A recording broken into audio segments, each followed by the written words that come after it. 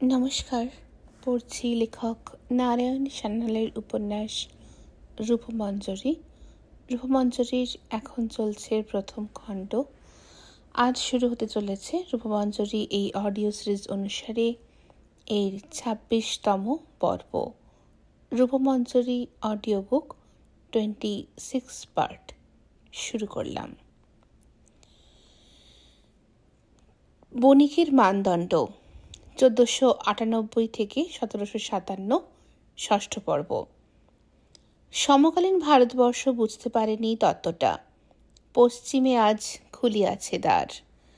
২০০-৩০০ বছরের ব্যবধানে সুবিধাজনক মালভূমিতে দাঁড়িয়ে সেজন্য তাকে দোষারোপ করা ঠিক নয়।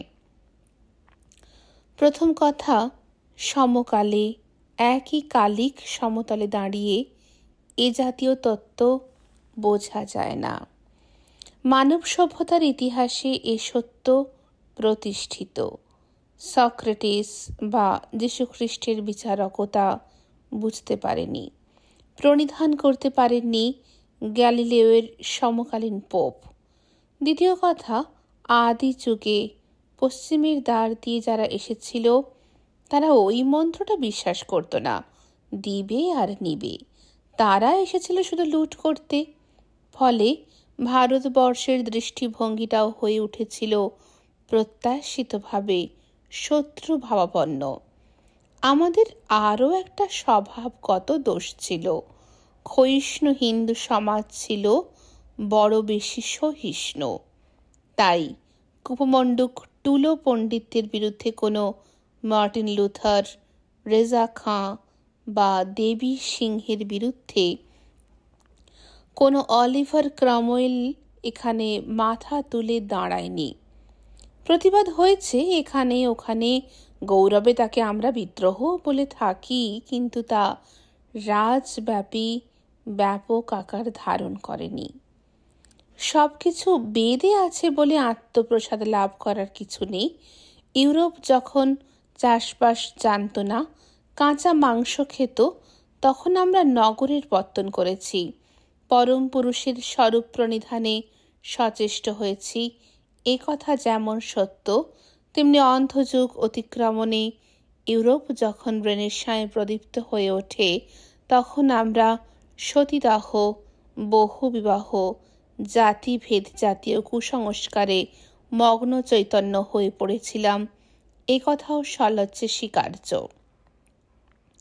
বেঙ্গল রেনেসাঁ বা বাংলার নবজাগরণ হয়েছিল ঊনবিংশ শতাব্দীতে। নিঃসন্দেহে তার প্রথম শঙ্খ নির্ঘোষ করেছিলেন রাজা রামমোহন। তিনিই প্রথম পাশ্চাত্য ভাষার মাধ্যমে তৌল করতে চেয়েছিলেন জ্ঞান বিজ্ঞানকে গ্রিক, রোমান, ফরাসি সভ্যতার তত্ত্বে। তিনিই প্রথম প্রণিধান করতে পেরেছিলেন পৌত্তলিকতায়, আনুষ্ঠানিক সংস্কারে কিভাবে রুদ্ধ হয়ে গেছে বেদ উপনিষদের জ্ঞান চর্চা। উত্তমাশা অন্তরীপ অতিক্রম করে তিনি প্রথম ভারতীয় যিনি স্বচক্ষে পশ্চিম খণ্ডের সংস্কৃতির প্রত্যক্ষ মূল্যায়ন করতে ছুটে গিয়েছিলেন। কিন্তু রাজারামকে স্বয়ংভূ মনে করা ভুল। তাঁর প্রাগবর্তী যুগেও কেউ কেউ নিশ্চয়ই বুঝতে পেরেছিলেন ওই পশ্চিমের দ্বার দিয়ে আসবে জ্ঞানের আলো। তাঁদের কথা আমরা জানতে পারি না, তাঁরা ইতিহাসে হারিয়ে গেছেন। আমার কল্পনায় তাঁদের এক সম্ভাব্য প্রতীক পাথরিঘাটার গোপীমোহন ঠাকুর, যিনি পশ্চিমের পরকলায় জীবনকে দেখতে চেয়েছিলেন। কুসংস্কারচ্ছন্ন ও কুপমণ্ডুক সমাজকে ভেঙে নতুন করে গড়ার প্রয়োজনটা নিশ্চয়ই অনেকে প্রণিধান করেছেন। তাঁরা সে সুযোগ পাননি তাদের জীবনে। আবার বলি, আমার কল্পনায় তার আর এক প্রতীক হঠি বিদ্যালঙ্কারের পিতৃদেব। এই পশ্চিমের দরজাটা কিভাবে ধীরে ধীরে খুলে গেল সে কথা এবার বলি। সেই ধারাবাহিকতা পৃথকভাবে বর্ণনা করব বলেই ভাগীরথী তীরের তীর্থ পরিক্রমাকালে আমরা কয়েকটি জনপদের কথা অনুক্ত রেখেছিলাম: Saptagram, Bandel, Hooghly, ওলন্দাজনগর। Vasco da Gama উত্তম আশা অন্তরীপ বেষ্টন করে কালিকট বন্দরে এসেছিল 1498 খ্রিস্টাব্দে। বলা বাহুল্য সেই প্রথম ইউরোপীয় নয়। স্থলপথে তার পূর্বে বহু বহু ইউরোপীয় ভারত ভূখণ্ডে এসেছেন সেই ম্যাসিডোনীয় সেকেন্দার শাহর আমল থেকে। জলপথেও ডা গামাই প্রথম আগন্তুক নয়। পূর্ববর্তী দশকে জলপথেই কালিকটে এসে পৌঁছেছিলেন আর একজন পর্তুগিজ ভাগ্যান্বেষী, পেদ্রো দা কোভিলহাস।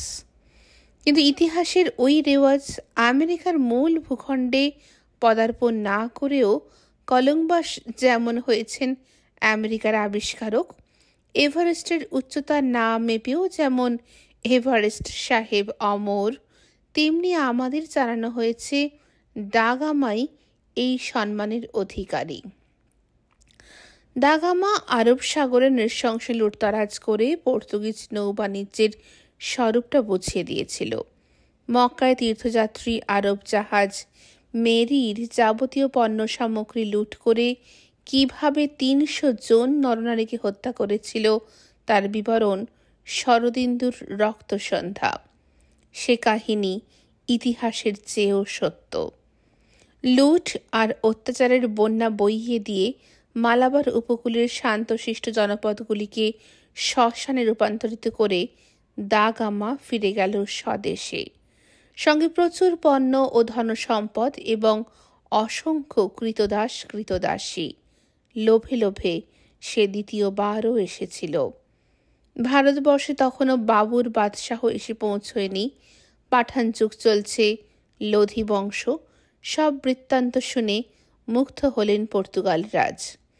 পোপকে প্রচুর উপঢৌকন পাঠিয়ে তাঁর আশীর্বাদ প্রার্থনা করলেন, আর ওই সঙ্গে পূর্বদেশ শোষণের ধর্মীয় অনুমতি। কাঞ্চন মূল্যে সব কিছুই শোধন হয়ে যায়। পোপ অনুমতি দিলেন। পর্তুগাল রাজ হয়ে গেলেন Lord of the navigation, conquest and trade of Ethiopia, Arabia, Persia and India. তত্ত্বটা প্রণিধানযোগ্য। পরবর্তী কয়েক শতাব্দী ধরে পর্তুগিজ বোম্বেটেরা যা কিছু করেছে তাদের দৃষ্টিভঙ্গিতে সে কাজে কোনো পোপ ছিল না। স্বয়ং পোপের অনুজ্ঞা বলে তারা এই হিদেনদের প্রভু। তারা যদি সেটা না মানে তবে তাদের হত্যায় পাপ নেই। পোপের আশীর্বাদ পেয়ে পর্তুগাল রাজ এবার পাঠালেন তার প্রতিনিধিকে, পর্তুগিজ ভাইসরয় ফ্রান্সিসকো দা আলমেইডা। 1505 সাল। কোচিন সমুদ্রোপকূলে থানা গাড়লেন তিনি, খুলে বসলেন দপ্তর। কাজ একটাই, সুযোগ মতন আরব বণিকদের জাহাজ লুট করা। পরবর্তী ভাইসরয় আফাঁসো দা আলবুকার্ক। এবার স্থলভাগের দিকে নজর দেওয়া হলো। 2 দশকের ভিতর অধিকৃত হলো গোয়া, দমনদিউ। কোচিন থেকে রাজধানী সরিয়ে আনা হলো গোয়ায়। তারপর দৃষ্টি পড়ল ভারতবর্ষের পূর্ব প্রান্তে। 2টি বন্দর তাদের লক্ষ্য। সমুদ্রের কাছাকাছি চট্টগ্রাম আর সরস্বতী তীরের সপ্তগ্রাম। ক্রমে তারা এলো বঙ্গদেশে। কিন্তু তার পূর্বেও সপ্তগ্রামের ইতিহাস আছে। এবার বরং ফিরে আসি ভাগীরথী তীরের বাকি কয়েকটি জনপদ দেখতে। সপ্তগ্রাম, ব্যান্ডেল, হুগলি, চুঁচুড়া। বংশবাটির কিছু দক্ষিণে আদি সপ্তগ্রাম। বঙ্গ সংস্কৃতির মধ্যযুগে তা স্বর্ণনগরী। তার সে আদিম রূপ আজ চিন্তার বাইরে। বিপ্রদাসের মনসা মঙ্গলে দেখেছি চাঁদ সদাগর সপ্ত ডিঙা ভাসিয়ে চলেছেন সমুদ্রে বিপুল বাণিজ্য সম্ভার নিয়ে। পথে পড়ল সপ্তগ্রাম। দেখতে পেলেন অভিনব সুরপুরী, দেখি সব সারি সারি, প্রতি ঘরে কনকের ছাড়া, নানা রত্ন অবিশাল, জ্যোতির্ময় কাঁচ ঢাল, রাজমুক্তা প্রবালের ধারা। নামকরণের সূত্রটি পাওয়া যাবে পৌরাণিক ইতিহাসে। কিংবদন্তি অনুসারে বহু বহু যুগ পূর্বে কান্যকুব্জে ছিলেন এক নৃপতি, নাম প্রিয়বন্ত অথবা প্রিয়ব্রত। তাঁর ছিল 7 জন জোয়ান ছেলে। তাদের নাম অগ্নিত্র, মেধাতিথি, বপুষ্মান, জ্যোতিষ্মান, দীপ্তমান, শবন ও ভব্য। রাজার ছেলে, কিন্তু মতিগতি রাজস্বিক নয়, সাত্ত্বিক। 7 ভাই এক যোগে একদিন গৃহত্যাগ করল। জেনাহং নামৃতা শ্যাম মন্ত্র তাদের। রাজ সুখে বাধা পড়তে চায় না। দেশ বিদেশ ঘুরতে ঘুরতে তারা এসে থামল ভাগীরথীর কিনারে। গঙ্গা যমুনার কিনারে 7টি স্থানে তপস্যায় বসল তারা। সেই তপস্যা স্থলে গড়ে উঠল 7টি গ্রাম: বাঁশবেড়িয়া, বাসুদেবপুর, কৃষ্ণপুর, খামারপাড়া, দেবানন্দপুর, শিবপুর আর 30 বিঘা। এই 7টি গ্রাম নিয়েই হলো সপ্তগ্রাম। পাশেই ত্রিবেণী, ভাগীরথী, সরস্বতী আর যমুনার মুক্তবেণী সঙ্গম। এই কাহিনীরও উল্লেখ আছে বিপ্রদাসের মনসামঙ্গলে। বহিত্র চাপায় কুলে চাঁদ অধিকারী বলে, দেখিব কেমন সপ্তগ্রাম, তথা সপ্ত ঋষি স্থান, সর্বদেব অধিষ্ঠান, শোক দুঃখ সর্বগুণধাম। জ্যোতি হইয়া এক মূর্তি, ঋষি মুনি সেরে তথি, জপ তপ করে নিরন্তর। গঙ্গা আর সরস্বতী, যমুনা বিশালতী, অধিষ্ঠান উমা মহেশ্বর। মাধবাচার্যের চণ্ডীমঙ্গল, মুকুন্দরামের চণ্ডীমঙ্গল, মহারাজ লক্ষণ সেনের সভাকবি ধৈ রচিত পবনদূত কাব্যে এবং চৈতন্য চরিত্রামৃতে আছে সপ্তগ্রামের বর্ণনা। আগেই বলেছি, গ্রিক ঐতিহাসিক বর্ণিত গঙ্গা রেডি রাজ্যের দ্বিতীয় রাজধানী রূপে সপ্তগ্রাম চিহ্নিত। 14দশ শতাব্দীর মাঝামাঝি মিশর দেশীয় পর্যটক ইবন বতুতা 1304 থেকে 68 সাল তিনি এসেছিলেন এখানে। আফ্রিকা ছাড়েন 1325-এ, ঘরে ফিরে যান 28 বছর পরে। বাংলার মসনদে তখন সুলতান ফখরুদ্দিন, দিল্লিতে তখন দাস বংশের গিয়াসউদ্দিন বলবন। ইবন বতুতা প্রসঙ্গক্রমে সপ্তগ্রামের অনেক বর্ণনা দিয়েছেন, এমনকি বাজার দরও।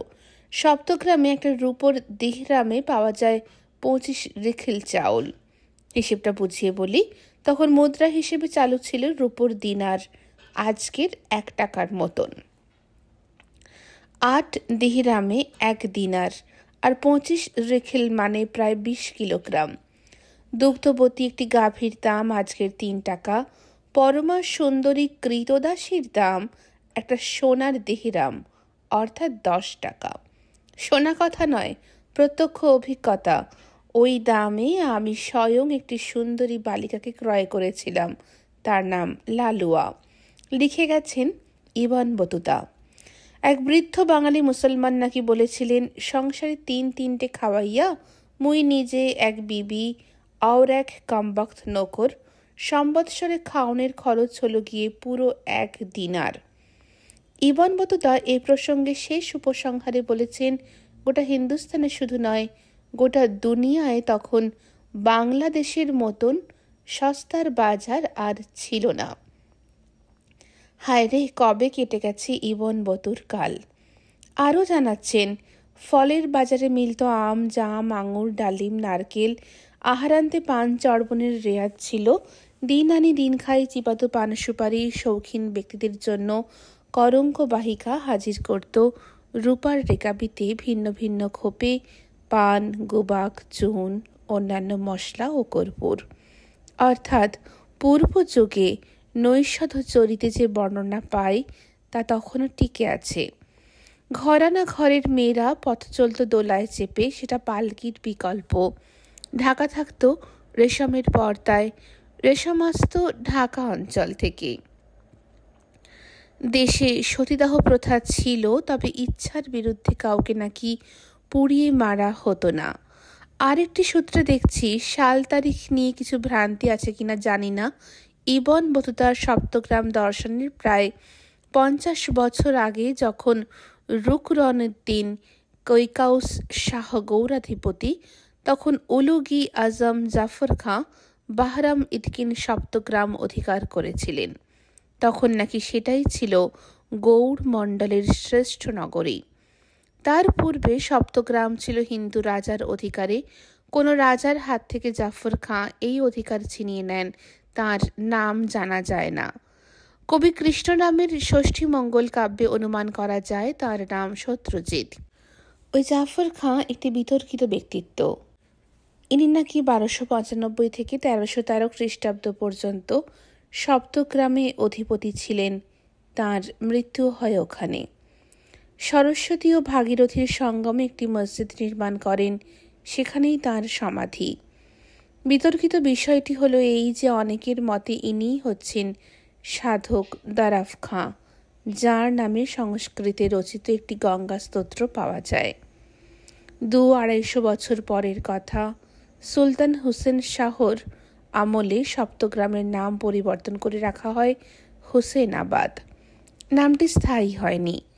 হুসেন শাহকে নিশ্চয় চিনতে পারছ, তিনি বস্তুত বাংলাদেশের স্বাধীন সুলতানদের মধ্যে শ্রেষ্ঠ। চৈতন্যদেবের প্রায় সমসাময়িক। তাঁর আমলে অনেক হিন্দু রাজপুরুষ উচ্চ পদে অধিষ্ঠিত ছিলেন। উজির ছিলেন পুরন্দর খাঁ অর্থাৎ গোপীনাথ বসু, এছাড়া দবির খাস, রূপ গোস্বামী, সাকর মল্লিক, সনাতন গোস্বামী, চিকিৎসক মুকুন্দ দাস। একদিকে যেমন রাজধানী গৌড়ে নির্মাণ করেছেন ছোট সোনা মসজিদ, অন্যদিকে তাঁরই আদেশে ও অর্থানুকূল্যে মালাধর বসু বঙ্গানুবাদ করেন শ্রীমদ্ ভগবদ্ গীতার। প্রতি জেলায় মসজিদ সহ হাসপাতাল প্রতিষ্ঠা করেন। সপ্তগ্রামে তিনি একটি টাঁকশাল প্রতিষ্ঠা করেন। তার প্রধান কর্মাধ্যক্ষ একজন হিন্দু। সপ্তগ্রাম টাঁকশালে মুদ্রিত হোসেন শাহ, শের শাহ প্রভৃতির নামাঙ্কিত মুদ্রা পাওয়া গেছে। সম্ভবত হুসেন শাহের আমলেও সপ্তগ্রামে পর্তুগিজ প্রভাব পড়েনি। 2-4টি নৌকায় পর্তুগিজ ব্যবসায়ী হয়তো এসেছে, কিন্তু বড় জাতির অভিযান ঘটেনি। পূর্ণেন্দুপত্রী অবশ্য লিখেছেন 1533 বাংলাদেশে তখন হোসেন শাহী রাজত্ব, 5টা জাহাজ আর 200 লোক নিয়ে আফনসো ডি মেলো বাংলাদেশে এসে হাজির। উদ্দেশ্য বাণিজ্য। মনে হয় তথ্যটায় কোথাও কিছু ভ্রান্তি আছে। পর্তুগিজদের এই নাটকীয় আবির্ভাব যদি 1533 খ্রিস্টাব্দেই ঘটে থাকে, তবে তা হুসেন শাহী জমানায় নয়, কারণ হুসেন ফৌত হয়েছেন 1519 খ্রিস্টাব্দে। সম্ভবত তখন মাহমুদ শাহ গৌড়েশ্বর। সুলতান মাহমুদকে তারা নানান মূল্যবান উপঢৌ করে নজরানা দিল, কিন্তু ফল হলো উল্টো। কোতোয়াল শনাক্ত করল সেগুলি চট্টগ্রাম অঞ্চলের অপহৃত দ্রব্য, হারমাদদের অপকীর্তি। ফলে সুলতান মাহমুদ ডি মেলোকে তার সাঙ্গপাঙ্গ সমেত কয়েদ করলেন। দুঃসংবাদ পৌঁছল কেন্দ্রীয় দফতরে গোয়ায় পর্তুগিজ গভর্নর তখন নান ডি কুনহা। তিনি ক্রুদ্ধ হয়ে পাঠিয়ে দিলেন আর এক নৌ সেনাপতিকে, আন্তনিও ডি সিলভা মেজেসকে। মেজেস ঘাঁটি গাড়লেন চট্টগ্রামে। সেখান থেকে তদবির তদারক চলতে থাকে। সুলতান নির্বিকার, বন্দীদের মুক্ত করার কোনো গরজ নেই। মেজেস লুট করল চট্টগ্রাম, তাতেও কোনো প্রতিক্রিয়া হলো না। তখন মেজেসের সেনানায়ক দিয়ানো রিবেলো সসৈন্য অবরোধ করল সপ্তগ্রাম বন্দর। ভাগীরথী দিয়ে নৌকা চলাচল বন্ধ হয়ে গেল। সবাই আশা করেছিল এইবার সুলতান মাহমুদ সবিক্রমে ঝাঁপিয়ে পড়বেন ওই পর্তুগিজ বোমবেটেগুলোর ওপর। বাস্তবে তা হলো না, বরং সুলতান মাহমুদ ওদের ডেকে এনে সন্ধি করলেন। কারণ ছিল সেটা 1536। দিল্লির মসনদে তখন বাবর তনয় হুমায়ুন, তার সঙ্গে সুলতান মাহমুদের সদ্ভাব আছে। কিন্তু বিহারে কে এক ভুঁইফোঁড় তরুণ মাথাচাড়া দিয়ে উঠেছে। বাজারে গুজব সে কৈশোরে ডাকাতি করত। সাসারামের সামান্য এক সুবেদার হাসানের ত্যায্য পুত্র নাম ফরিদ। লোকটা এই কিছুদিন আগেও বিহারের এক সুলতান বাহার খাঁ লোহানির কিল্লায় গৃহশিক্ষকের নৌকরি করত। তার নাবালক পুত্র জালাল খাঁর আতালিক অর্থাৎ গৃহশিক্ষক। তবে লোকটার যেমন দেহের ক্ষমতা, তেমনি দুর্জয় সাহস। কোনো এক বিজন বনে নাকি তাকে বাঘে আক্রমণ করে, আর লোকটা তলোয়ারের এক কোপে বাঘটাকে দুখণ্ড করে ফেলে। সুলতান লোহানি তার পুত্রের গৃহশিক্ষককে একটা নয়া খেতাব দেন, শের খান। জবর কিসমত লোকটার। আসমান ফোঁড়ে কিসমতি হুরি নেমে এসে ধরা দিল শের খাঁর হাতে। কাশির কাছে চুনার কিল্লার অধিপতি তাজ খাঁকে বুঝি তারই যুবক পুত্র হত্যা করেছিল কিল্লার দখল নিতে। সদ্য বিধবা লাদ মালিকা তার এক বিশ্বস্ত অনুচরকে পাঠিয়ে দিল যুবক বীর শের খাঁর কাছে, সপত্নী পুত্রের হাত থেকে তাকে রক্ষা করার আর্জি সমেত। শের সসৈন্য চুনারে এসে উদ্ধার করল লাদ মালিকাকে। কৃতজ্ঞ মেয়েটি উদ্ধারকারীর হাতে কিল্লা সমেত তুলে দিলেন কিল্লা দারনিকে। সেই ভুঁইফোঁড় লোকটা নাকি হুমায়ুনকে হিন্দুস্থান থেকে তাড়াতে চায়। বোঝো দুঃসাহস। আর সে কাজের আগে দখল নিতে চায় বাঙ্গাল মুলুক। হুসেন শাহ তাই সে সময় সেই 1536 খ্রিস্টাব্দে আশঙ্কা করছিল পশ্চিম দিক থেকে শের খাঁর আক্রমণ। পর্তুগিজদের সে আল্লাহ তাআলার আশীর্বাদ বলে মনে করল, হাতে হাত মিলালো। শের খাঁ এই যুদ্ধে জয়লাভ করলেন। পর্তুগিজদের সহায়তা সত্ত্বেও শের খাঁকে রুখতে পারল না মামুদ। তার অন্যতম হেতু শের তালিয়া গাড়ির অর্থাৎ আধুনিক সাহেবগঞ্জে প্রচলিত পথে আদৌ আসেইনি। শের জানত সে পথে সুলতান হোসেন তার সৈন্য সমাবেশ করেছে। বন জঙ্গল ভেদ করে সে বাংলায় এলো এক ঘুর পথে। সেই অতর্কিত আক্রমণে বিধ্বস্ত হয়ে গেল গৌড়াধিপতি মামুদ শাহের বাহিনী। বহু উপঢৌকন দিয়ে সুলতান মামুদ শের খাঁর বশ্যতা মেনে নিল। কিন্তু ভারত ইতিহাস আমাদের আলোচ্য নয়। আমরা আলোচনা করছি সপ্তগ্রামের ইতিহাস।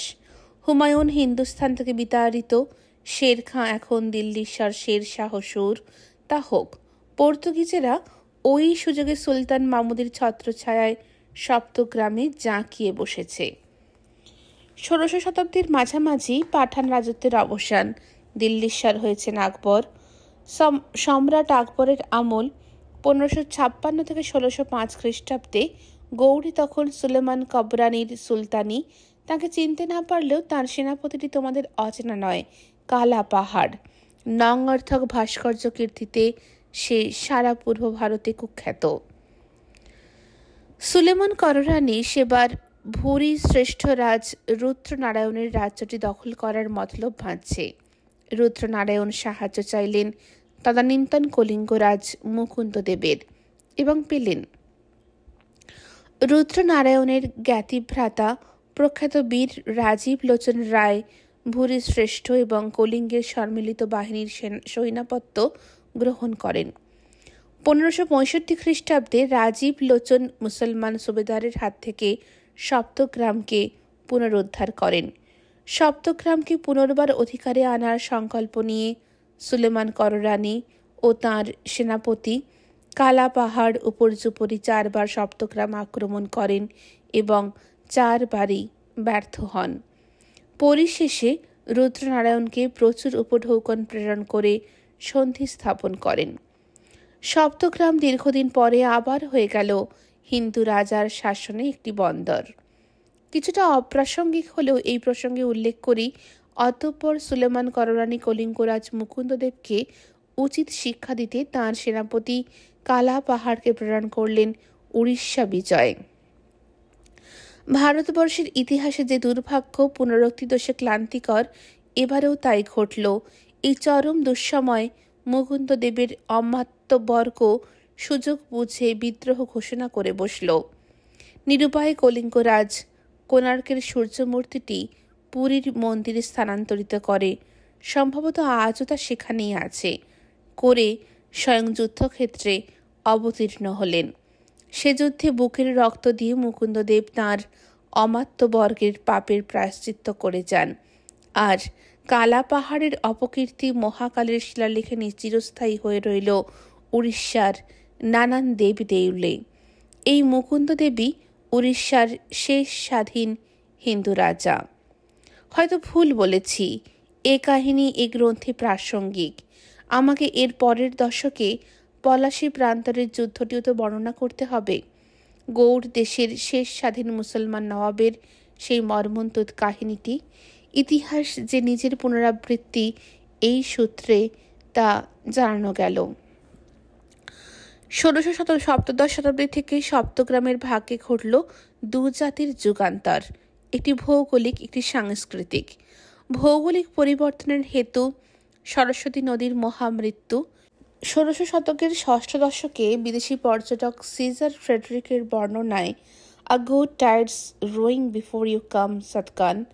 You shall have a place which is called Butter, and from thence upwards the ships do not go, because that upwards the river is very shallow and a little water." ভাষা বা বানান যাই হোক, ক্যাপিটাল অক্ষরের ব্যবহারে যতই যথেচ্ছতা থাক, বুঝতে আমাদের অসুবিধে হয় না যে সরস্বতী তিল তিল করে মরে যাচ্ছে। এতকাল ওই সরস্বতীর খাতেই প্রবাহিত ছিল ভাগীরথীর মূলধারা। দেশের বাণিজ্যের রাজপথ ছিল সেটাই। সপ্তগ্রাম এতদিন ছিল প্রাচ্যের শ্রেষ্ঠ বন্দর, তাম্রলিপ্ত চট্টগ্রামের প্রতিদ্বন্দ্বী। খ্রিস্টীয় সপ্তদশ শতাব্দী পর্যন্ত সরস্বতী তীরের অনেকগুলি বন্দর ছিল সমৃদ্ধশালী। শিয়াখালা, সিঙ্গুর, জনাই, চণ্ডীতলা, বেগমপুর, ঝাপুরদহ, মাকুড়দহ, আন্দুল, হরিপাল প্রভৃতি। সরস্বতী নদী মজে যাওয়ার পর মাথা চাড়া দিয়ে উঠল গঙ্গা তীরবর্তী হুগলি বন্দর। সে কথা যথাস্থানে। ঐতিহাসিক তথা সাংস্কৃতিক পরিবর্তন, বৈষ্ণব প্রভাব। চৈতন্য মহাপ্রভুর আদেশে নিত্যানন্দ প্রভু সংসার জীবনে প্রবেশ করেছিলেন। তিনি তাঁর শেষ জীবন অতিবাহিত করেন এই সপ্তগ্রামে। গড়ে উঠল দ্বাদশ গোপালের অন্যতম শ্রীমৎ উদ্ধারণ দত্তের শ্রীপাঠে প্রতিষ্ঠিত গৌর নিতাই বিগ্রহ মন্দির। শ্রীকর দত্তের পুত্র উদ্ধারণ ছিলেন প্রভু নিত্যানন্দের প্রিয় শিষ্য। পৈতৃক বিশাল সম্পত্তির অধিকারী হয়ে তিনি সুলতান হুসেন শাহর কাছ থেকে একটি জমিদারি ক্রয় করেন কাটোয়ার কিছু উত্তরে। নিজ নাম অনুসারে তার নামকরণ করেন উদ্ধারণপুর। তিনি নিজেই করেন অথবা উদ্ধারকামী ভক্তবৃন্দ এ নামটি দেন তা জানা যায় না। প্রভু নিত্যানন্দ ওই জনপদে শেষ জীবন অতিবাহিত করেন। শোনা যায় নিত্যানন্দের বিবাহে উদ্ধারণ 10,000 শিক্ষা টাকা ব্যয় করেন।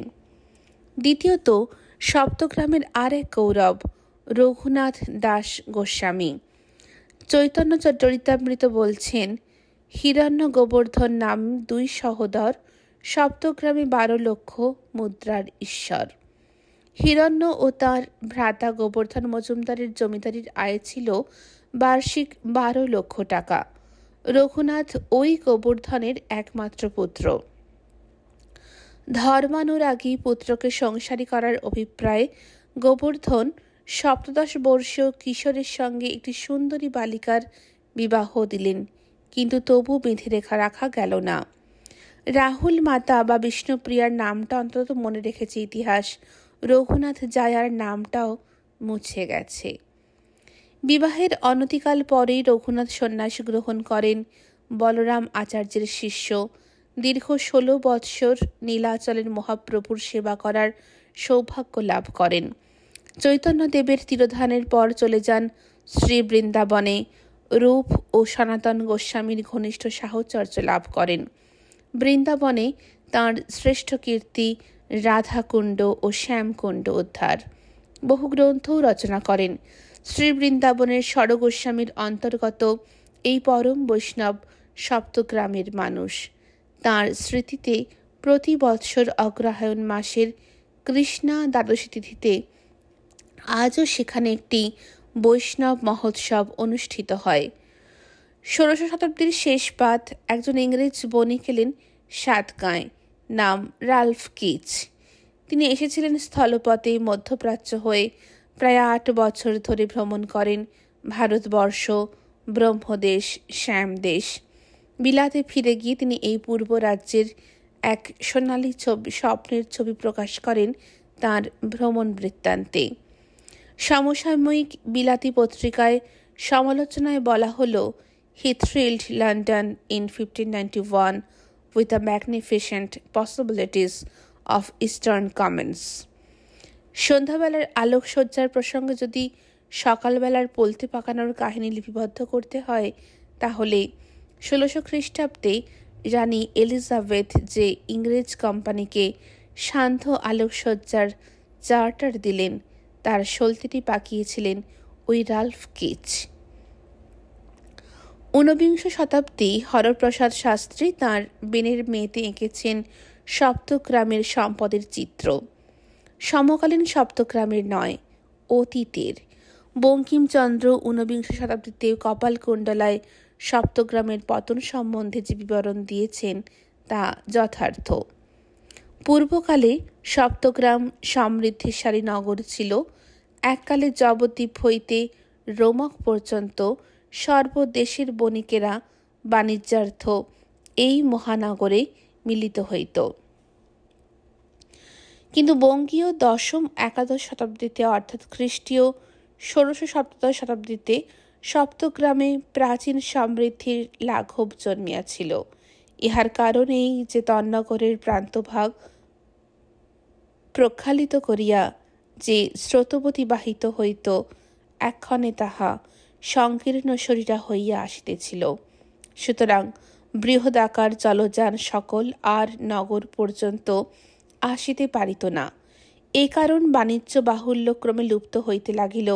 বাণিজ্য গৌরব নগরের বাণিজ্য নাশ হইলে সকলই যায়, সপ্তগ্রামের সকলই গেল। বঙ্গীয় একাদশ শতাব্দীতে হুগলি নতুন সৌষ্ঠবে তাহার প্রতিযোগী হইয়া উঠিতেছিল। তথায় পর্তুগিজেরা বাণিজ্য আরম্ভ করিয়া সপ্তগ্রামের ধনলক্ষ্মীকে আকর্ষিতা করিতেছিলেন। বিংশ শতাব্দী ইস্টার্ন রেলওয়ে টাইম টেবিল খুঁজলে ছোট হরফে আদি সপ্তগ্রাম নামটি দেখতে পাবে। কোনো কোনো লোকাল ট্রেন ওখানে আজও দাঁড়াইছে। বঙ্কিমী পথপ্রদর্শন অনুসারে সপ্তগ্রাম ছেড়ে এবার হুগলি যেতে হয়। আদি সপ্তগ্রামের ক্রোশখানেক দক্ষিণে দুটি জনপদ, ব্যান্ডেল আর হুগলি, যেন হরিহর আত্মা। সরস্বতী নয়, ভাগীরথী তীরে। ব্যান্ডেল শব্দটাও বঙ্কিম পথে এসেছে বন্দর শব্দ থেকে। বন্দর, বন্দল, বন্ডল, ব্যান্ডল, ব্যান্ডেল। আমরা ইতিপূর্বেই দেখেছি পর্তুগাল রাজ পোপের সনদ পেয়ে নিজেকে পূর্ব পৃথিবীর ঈশ্বর বলে ভাবতে শুরু করেছেন। পাঠিয়ে দিয়েছেন তাঁর প্রতিনিধিকে উত্তম আশা অন্তরীপ অতিক্রম করে ভারতবর্ষের পশ্চিম উপকূলে। প্রথম ভাইসরয় ভারতবর্ষে এসে পৌঁছলেন 1505 খ্রিস্টাব্দে ফ্রান্সিসকো দ্য আলমেইডা। পরবর্তী ভাইসরয় আফেসো দ্য আলবুকার্ক। রাজধানী স্থানান্তরিত করা হলো গোয়ায়। এবার দৃষ্টি পড়ল ভারতবর্ষের পূর্ব প্রান্তে। দুটি বন্দর তাদের লক্ষ্য, সমুদ্র উপকূলে চট্টগ্রাম আর সরস্বতী তীরে সপ্তগ্রাম। কিন্তু সরস্বতী নদীর জলধারা ক্রমশ বিশুষ্ক হয়ে আসছে, তাই ওরা উপনিবেশ গড়ল কিছু দক্ষিণে, ব্যান্ডেল হুগলিতে। কেটে গেছে বছর 50।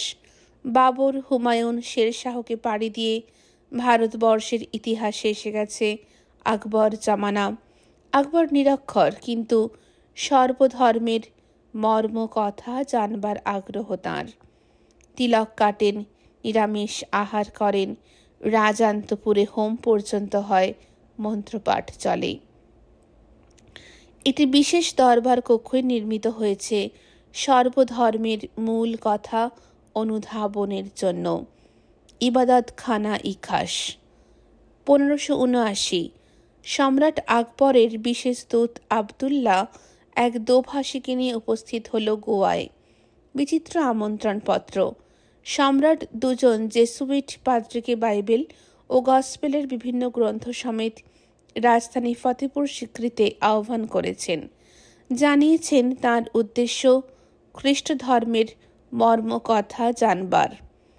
পাদ্রীদের নিরাপত্তার দায় দায়িত্ব সম্রাটের। এমন আজব কথা ভাইসরয় কল্পনা করতে পারেন না, তবে ঝুঁকিটা নিলেন। 3 জন পাদ্রীকে প্রেরণ করলেন আগ্রায়। দলনেতা রুডলফ অ্যাকোয়াতিভা। সম্রাট মন দিয়ে ওদের কথা শোনেন।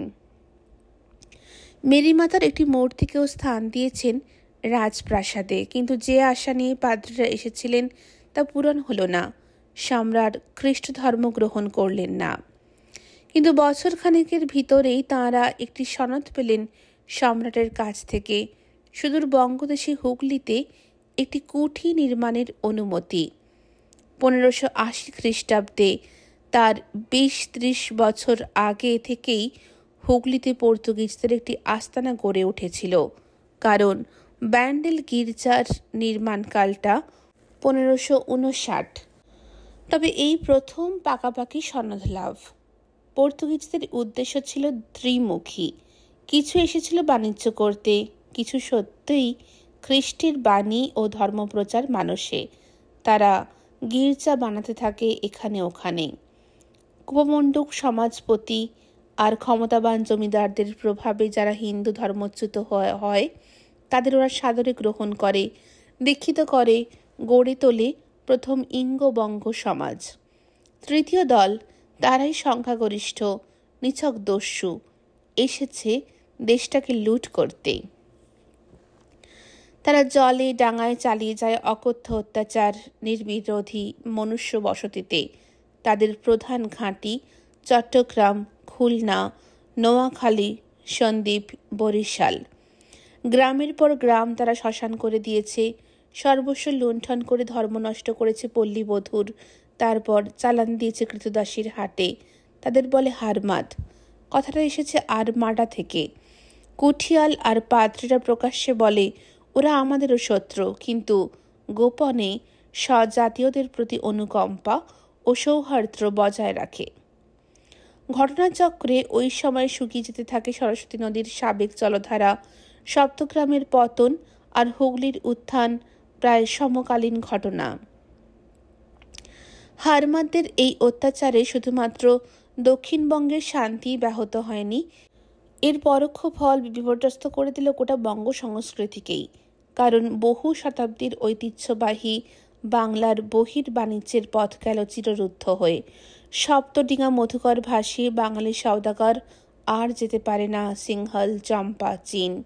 ভাষান্তরে পশ্চিমের গবাক্ষপথে ভারতবর্ষে প্রবেশ করে পর্তুগিজরা বন্ধ করে দিল আমাদের পূবের দরওয়াজা। ফলে ওই বাণিজ্যের ওপর নির্ভরশীল অভ্যন্তর ভাগের বাজার মার খেল। কেটে গেল আরও 50 বছর। আকবরের দেহান্তে জাহাঙ্গীর এখন ভারত সম্রাট। জাহাঙ্গীরের জামানায় সেনাপতি মানসিংহ যখন দ্বিতীয়বার বঙ্গভূমি এলেন দ্বাদশ ভৌমিক বা 12 ভূঁইয়াদের বিদ্রোহ দমন করতে, তখন কিছু হারমাদ নৌসেনাপতি বিদ্রোহী দলে যোগ দিল। সুযোগ বুঝে ফ্রান্সিস কারভালো, গঞ্জালেস রডা এসে হাত মেলালো প্রতাপাদিত্যের সঙ্গে। সেই সময় হুগলির কুঠিয়ালেরাও তাক বুঝে বেপরোয়া হয়ে পড়েছে। ভাগীরথী বেয়ে কোনো জাহাজ বা বাণিজ্য তরী যাতায়াত করলে তারা শুল্ক আদায় করতে শুরু করেছে। হিন্দু মন্দিরে দেবদেবীর মূর্তি ভাঙছে। মাঝে মাঝে কুঠিয়ালরা সম্রাটের হারেমে অপহরণ করা সুন্দরী মেয়ে পাঠায়। জাহাপনার রাগ পড়ে যায়, কিন্তু অত্যাচারের নেশায় পর্তুগিজ দস্যুরা সহ্যের সীমা অতিক্রম করে বসল একবার। এক জাহাজ হজযাত্রীর সর্বস্ব লুণ্ঠন করে তাদের হত্যা করল। জাহাপনা জাহাঙ্গীর আর স্থির থাকতে পারলেন না। বাংলার সুবেদারকে হুকুম দিলেন হুগলির কুঠি ধূলিসাৎ করে দিতে। অচিরেই মুঘল বাহিনী এসে অধিকার করে নিল হুগলি ব্যান্ডেল জনপদ। কেল্লা এবং গির্জাটি হলো ধ্বংস। বহু পর্তুগিজকে বন্দী করে পাঠিয়ে দেওয়া হলো আগ্রায়। তার ভিতর ছিলেন ব্যান্ডেল গির্জার সাত্ত্বিক প্রকৃতির প্রধান ধর্মযাজক দ্য ক্রুজ। সম্রাট আদেশ দিলেন হস্তি পদতলে পিষ্ট করে তাকে হত্যা করতে হবে। অলৌকিকভাবে নাকি তিনি রক্ষা পান। চার্চকে ক্ষমা করলেন, কিন্তু ব্যবসায়ীদের নয়। ওলন্দাজ কুঠির সঙ্গে বাণিজ্যের নয়, নয়া চুক্তি করলেন সম্রাট জাহাঙ্গীর। সেটা হুগলির নয়, চুচুড়ার কাহিনী। এ পর্যন্ত যা বলেছি তা ইতিহাস। ওই উপাদানটুকু নিয়ে এবার গল্প ফাঁদা যাক। 1604 খ্রিস্টাব্দ। সম্রাট আকবর অসুস্থ, বস্তুত মৃত্যুশয্যায়। টোডরমল্ল ইতিমধ্যে বঙ্গদেশের রাজস্ব ব্যবস্থার ছকটা বানিয়ে ফেলেছেন। সেলিম অর্থাৎ যুবরাজ জাহাঙ্গীর ইতিমধ্যে একবার খোকা বিদ্রোহ করেছে, বাপের একমাত্র অপরাধ সে বড় বেশি দিন বেঁচে আছে, তা বুড়ো হাবরাকে সিংহাসনচ্যুত করতে পারেনি। যেটুকু তার ক্ষমতায় কুলায় সেটুকুই করেছে বিদ্রোহী পুত্র পিতার অকৃত্রিম বন্ধু প্রখ্যাত পণ্ডিত ও ইতিহাসবেত্তা আবুল ফজলকে গুপ্তঘাতকের মাধ্যমে হত্যা করিয়েছে। অশ্বারোহণে ফাদার দা ক্রুজ ফিরে আসছিলেন গির্জায়। পরিধানে পাদ্রির ঢিলে ঢালা কালো পোশাক, মাজার কাছে ফাঁস দেওয়া, নিরস্ত্র তিনি। হঠাৎ বিরাট গির্জা চৌহদ্দির গেটের বাহিরে অশ্বের গতিরোধ করেন, অবতরণ করে পদব্রজে এগিয়ে আসেন। সিংদরজার বাহিরে একজন অত্যন্ত সুদর্শন মুসলমান যুবক নির্নিমেষ নেত্রে লক্ষ্য করছে গির্জার স্থাপত্য শিল্প।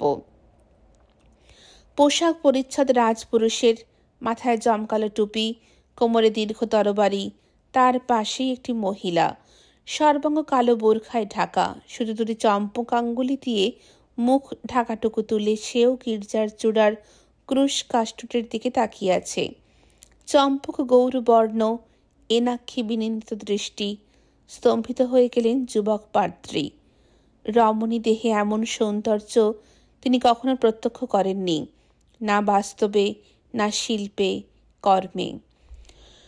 রোম, ফ্লোরেন্স, ভেনিস, মিলানের চিত্র সংগ্রহশালা তিনি দেখেছেন। রাফায়েল, তিজিয়ানো, কারোজ্জিও তাঁর অপরিচিত নয়, কিন্তু এ কি? অস্ফুট স্বগতোক্তি করেন পাদ্রী। আফ্রোদিতে। শব্দে পাশ ফিরে তাকায়। অপরিচিত পুরুষকে দেখে তৎক্ষণাৎ মুখাবরণটি সস্থানে নামিয়ে দেয়। এতক্ষণে লক্ষ্য হলো মহিলার পাঁজর ঘেঁষে একটি ফুটফুটে ফুলের মতো মেয়েও দাঁড়িয়ে আছে। দা ক্রুজ রাজপুরুষটিকে বললেন, বেনস দিয়াস, মানে হ্যালো। সম্বোধনটি পর্তুগিজ নয়, স্প্যানিশ। দা ক্রুজ বোধ করে ভেবেছিলেন এ ভাষা অন্তত ওরা বুঝবে। যুবা পুরুষ কাঁধ ঝাঁকিয়ে খানদানি উর্দুতে বললেন, আপনার ভাষাটা আমার অজানা মহাশয়, সম্ভবত আপনি শুভেচ্ছা জানিয়েছেন, ফলে আমার জবাব সালাম আলাইকুম। আলাইকুম সালাম। দ্য ক্রুজ দীর্ঘদিন আছেন ভারতবর্ষে, ভাঙা ভাঙা উর্দু বলতে পারেন। বলেন, বাইরে কেন, আসুন, ভিতরে আসুন। যুবাপুরুষ বললেন, আমরা বিধর্মী মুসলমান। সেটা সহজেই অনুমেয়, কিন্তু মা মেরির গির্জা সকল ধর্মের জন্যেই অবারিত দ্বার। আমি এই উপাসনা গৃহের প্রধান পুরোহিত দা ক্রুজ, আপনাকে সাদরে আমন্ত্রণ করছি। আগন্তুক বললেন, অত্যন্ত প্রীত হলাম। আমার নাম শের আফগান, আমি বর্ধমানের সুবেদার। সস্ত্রীক হুগলিতে এসেছিলাম। এটি আমার কন্যা লাডলি। লাডলি নয়, লাভলি। আর বেগম সাহেবার নাম আমি জানি না, তার নাম হওয়া উচিত আফ্রোদিতে। শের আফগান আরবি ফার্সিতে আলিম, কিন্তু বুঝে উঠতে পারেন না এই শব্দটির অর্থ। সঙ্গিনীকে বলেন, এসো মেহের, পাদ্রী সাহেব আমাদের ভিতরে যেতে ডাকছেন। মেহেরুন্নেসা ফিসফিস করে স্বামীকে কি যেন বলে। শের বলেন, বেগম সাহেবা জানতে চাইছেন ভিতরে কি আপনার সহধর্মিনী আছেন? আছেন, আছেন, গৃহস্বামিনীর তরফেই আমি নিমন্ত্রণ করছি। শের আফগান সপরিবারে ভিতরে এলেন। গির্জাটি ঘুরে ঘুরে দেখলেন। অল্টারের পিছনে রঙিন কাঁচের একটি অতি দীর্ঘ গবাক্ষ, তাতে নানান নকশা। মাঝখানে মা মেরির একখানি মর্মর মূর্তি, শিশুক্রোড়ে মাতৃমূর্তি। সংলগ্ন বাগিচায় নানান মরশুমি ফুল, একান্তে কবরখানা। একটি বেলা ওরা কাটিয়ে গেলেন ব্যান্ডেল চার্চে। মাদাম দা ক্রুজ মোহিত হয়ে গেলেন মেহেরুন্নেসার সৌন্দর্যে। মেহের সুযোগ মতো জানতে চায়, আফ্রোদিতে শব্দটির অর্থ কি? মাদাম দা ক্রুজ খিলখিলিয়ে হেসে ওঠে, বলেন, কে বলেছে? ওই পাদ্রী তো, ওর দোষ নেই। বুঝিয়ে দেন, আফ্রোদিতে গ্রিক শিল্পীদের ধারণায় সৌন্দর্যের অধিষ্ঠাত্রী দেবী। পাদ্রী সাহেবের নির্বান্ধিত সাহায্যে আলমেয়ার্থটা সেখানে সারতে হলো, অর্থাৎ মধ্যাহ্ন ভোজন। দ্য ক্রুজ ওদের আশ্বস্ত করলেন কোনো ভোজ্য দ্রব্যে শূকর মাংস মিশ্রিত নেই। কথার প্রসঙ্গে শের বললেন, আপনি তো এদেশের ভাষাটা চমৎকার শিখে নিয়েছেন। মাদামও শিখেছেন দেখছি। কতদিন আছেন হিন্দুস্থানে? পাদ্রি দা ক্রুজ রহস্য করে শুনিয়ে দিলেন একটি পর্তুগিজ ছড়া, ভিসেরিভা ভিসেরিভ্যাম পাদ্রে পলস্টা সাম্প্রোডাম। এর অর্থ, ভিসেরাস কাম and ভিসেরাস go, but the Jesuit father's are always দেয়ার। লাটেরা আসে, লাটেরা যায়, চিরদিন কেউ থাকে না তারা। পাদ্রি সাহেব 12 মাস ঠায় দাঁড়িয়ে থাকেন, এক পায়ে খাড়া। পরবর্তী ঘটনাটি প্রায় 20 বছর পরের। ইতিমধ্যে সম্রাট আকবরের দেহান্ত ঘটেছে।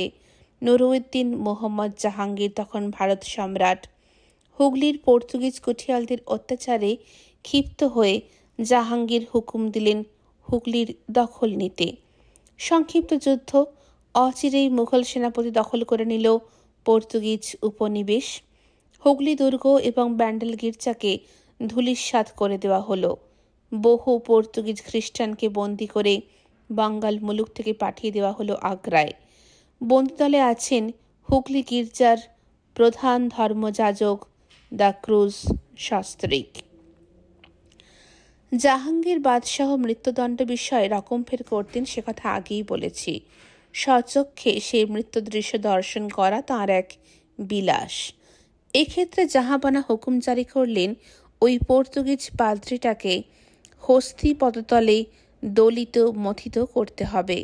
মাদাম ক্রুজ মহিলা, তাকে লঘু শাস্তি দেওয়া হলো শুধুমাত্র স্বামীর মৃত্যুদৃশ্য দর্শন। এ কাজের জন্য একটি সুশিক্ষিত হস্তি সম্রাট আকবরের জমানা থেকেই আছে। প্রকাণ্ড রণহস্তি, অদ্ভুত তার শিক্ষা। আগ্রা কিল্লায় বাদশাহ যখন দেওয়ানি আমে দরবারে বসবেন, তখন ওই গজদানবকে রজ্জুবদ্ধ অবস্থায় উপস্থিত করে মাহুত। বাদশাহ আসেন দক্ষিণ পূবের জাহাঙ্গীরি মহল থেকে, উঠে বসেন মসনাদে। আকবরের কোনো মহিষী প্রকাশ্য দরবারে বসতেন না। জাহাঙ্গীরের ক্ষেত্রে এটি হয়নি। তাঁর পাশে উপবেশন করেন ভারত সম্রাজ্ঞী নূরজাহাঁ। তিনি আসেন পিছনের দরওয়াজা দিয়ে, খাস মহল থেকে শীষমহল পথে। বসেন অনবগুণ্ঠিতা হয়ে। এটাও জাহাঙ্গীরের এক বিলাস, জগৎকে দেখানো তিনি শুধু ভারতেশ্বর নন, সুন্দরী শ্রেষ্ঠার মরদ। নূরজাহাঁ জগতের আলো, অন্তত এককালে ছিল বর্ধমানের সুবেদার শের আফগানের ঘরের ঘৃত প্রদীপ। আকবরের মৃত্যুর অব্যবহিত পরেই গদিয়াল হয়ে জাহাঙ্গীরের প্রথম কাজ ওই শের আফগানকে হত্যা করে মেহেরুন্নেসাকে ছিনিয়ে নিয়ে আসা। মেহের প্রথম কয়েক বছর স্বামী হন্তাকে স্বীকার করে নেয়নি, ক্রমে পোষ মেনেছে। শুধু তাই নয়, পোষ মানিয়েছে। বস্তুত জাহাঙ্গীর জামানায় ভারত শাসন করেছে নূরজাহাঁ, জাহাঙ্গীর নয়। রাজকীয় দলিল ফরমান, যেখানেই জাহাঙ্গীর স্বাক্ষর সেখানেই নূরজাহাঁ।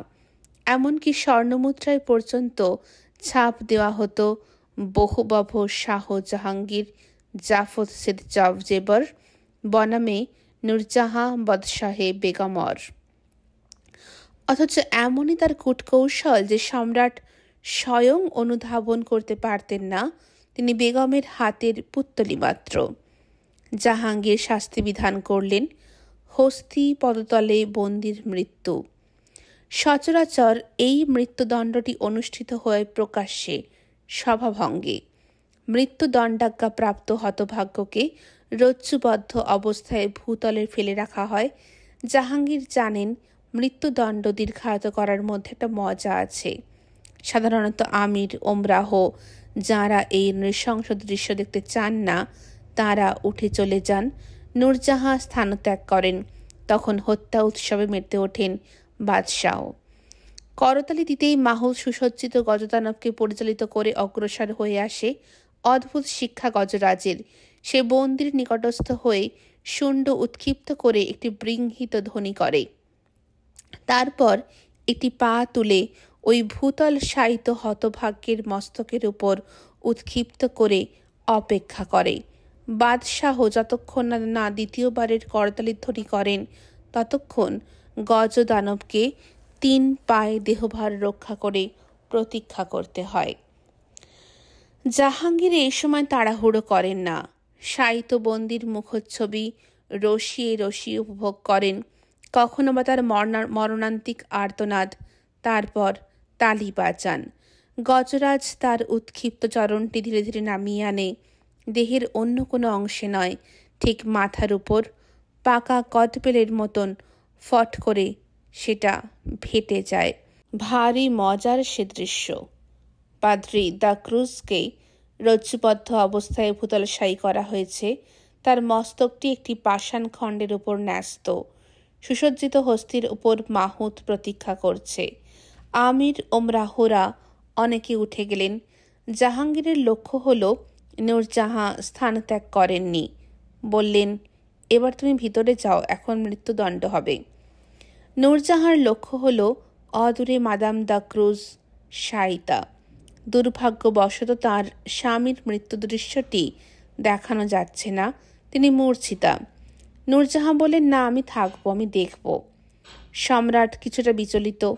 এমন তো কখনো হয় না, পেয়ারি বেগম তো এমন কথা ইতিপূর্বে কখনো বলেনি। জানতে চান তার হেতু।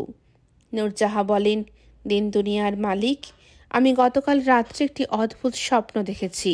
স্বয়ং পয়গম্বর যেন আমাকে এসে বলছেন, ওই পাদ্রিটা আমার প্রিয় ভক্ত, ও আল্লাহ তালাকেই গড নামে উপাসনা করে, তুই তোর স্বামীকে বল ওকে মুক্ত করে দিতে। জাহাঙ্গীর বিস্মিত হয়ে বলেন, তারপর?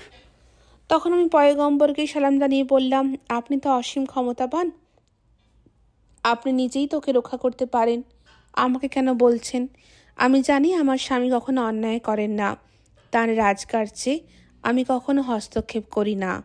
তারপর আমার নিদ্রা ভঙ্গ হলো, তাই আমি দেখতে চাই তিনি ওকে রক্ষা করেন কি না।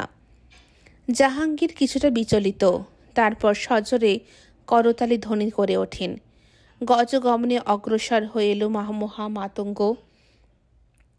যথারীতি শুণ্ড উৎক্ষিপ্ত করে গজ ভাসে অভিনন্দন জানালো বাদশাহকে। তারপর একটি পদ উৎক্ষিপ্ত করে প্রতীক্ষা করল। জাহাঙ্গীরের আজ ধৈর্য মানছে না, সজোরে করতালি দিয়ে ওঠেন তিনি। কি আশ্চর্য, কি অপরিসীম আশ্চর্য! গজরাজ প্রত্যাশিত কর্ম করল না। উৎক্ষিপ্ত পদটি নামিয়ে আনল ভূতলে। নিপুণ সুরে এক টানে বন্ধন মুক্ত করে দিল বন্দীকে, যেন সুর দিয়ে আদর করল তাকে। ধীর পদে ফিরে গেল তার স্বস্থানে। বাদশাহ বিহ্বলের মতন বেগমের দিকে ফিরে বললেন, কি করতে বলো এখন? নূরজাহাঁ একটি সালাম করে বললেন, জাহাঁপানা, আপনার রাজকার্যে আমি কখনো হস্তক্ষেপ করি না, কি করবেন তা আপনার বিবেচ্য। তবে পয়গম্বরের স্বপ্নাদেশ যদি মানেন। বাকিটা অনুক্ত রইল। জাহাঙ্গীরের আদেশে দ্য ক্রুজকে মুক্তি দেওয়া হলো। তাকে সসম্মানে হুগলিতে প্রত্যাবর্তনের আদেশও দেওয়া হলো। এমনকি রাজকোষ থেকে গির্জাটি পুনর্নির্মাণের ব্যবস্থাও করা হলো। কাহিনীর যে অংশটুকু নেপথ্যে আছে তা এবার বলি। হুগলিতে ফিরে যাবার পথে মাদাম দ্য ক্রুজ নূরজাহাঁর খাসমহলে এসে দেখা করেছিলেন। চোখের জলে ভাসতে ভাসতে বললেন, আপনার কাছে আমাদের কৃতজ্ঞতার সীমা পরিসীমা নেই, কিন্তু একটা কথা ভারতেশ্বরী, এই কাজের জন্য মাহুতকে যে পরিমাণ অর্থ উৎকোচ দিয়েছেন সেটুকু আমাদের পরিশোধ করতে দিন। নূরজাহাঁ স্মিত হেসে প্রত্যুত্তরে বলেছিলেন, আপনার গির্জায় যে নুন খেয়েছি তার দাম দিতে হবে না, সেটা যে নিমক হারামি হয়ে যাবে। মাদাম দ্য ক্রুজ বলেন, গ্রাথিয়াহস, অর্থাৎ লাখ লাখ শুক্রিয়া। তাহলে কণ্ঠহারটি রাখুন, লাডলিকে দেবেন, প্রতিদান নয়, উপহার। হাত বাড়িয়ে মালাটা নিতে হলো। একটা দীর্ঘশ্বাস পড়ল ভারতেশ্বরীর। মন খুলে মাদামকে বলতে পারলেন না, উপহারটা লাডলি বেগমকে দেওয়া যাবে না। মায়ের সঙ্গে সে কথা বলে না। পিতৃহন তার অঙ্কশায়িনী জননীর সঙ্গে তার কোনো সম্পর্ক নেই। হুগলি থেকে আমরা অনেকটা দূরে সরে এসেছি, চলো সেখানে ফেরা যাক। আজ এই পর্যন্ত রইল। নমস্কার।